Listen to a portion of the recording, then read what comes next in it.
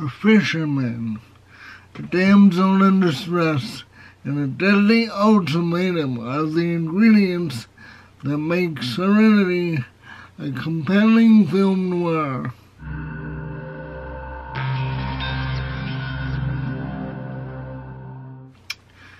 Hi, I'm Seth.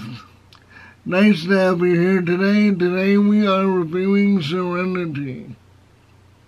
Serenity stars Matthew McConaughey, Anne Hathaway, Jason Clarke, and Diane Lane. It's written and directed by Stephen Knight. This film is drenched in Oscar talent. Both McConaughey and Hathaway have won Oscars. Both Lane and Knight have been nominated for Oscars. McConaughey plays Dill, the fisherman, whose ex-wife Karen resurfaces with a kid desperate for his help. Karen wants Dill to save her and her son from her abusive husband, and she has the perfect plan. Karen wants Dill to take him on a fishing trip and to throw him overboard. The solution is simple enough for Karen, but it leaves Dill pondering whether to commit murder for a woman that he left behind.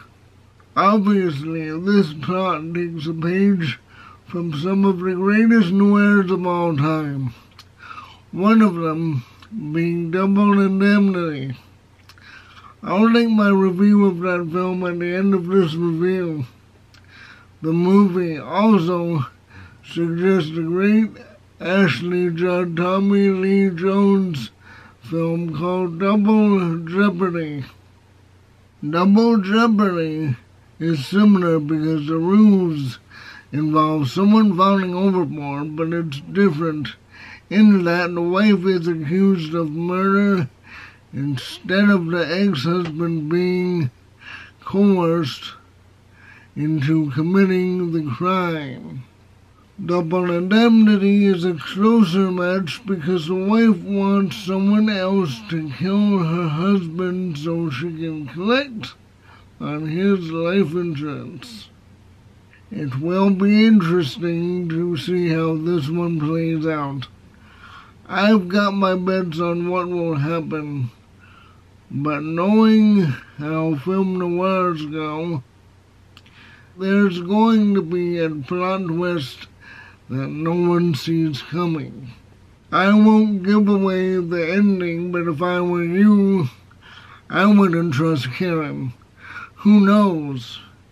The victim could be Dill. If you like this review, click like, subscribe, ring my bell for notifications, visit my links in the comment box below. I really want to thank you for visiting me today. It means a lot to me. And I will see you in the next movie review.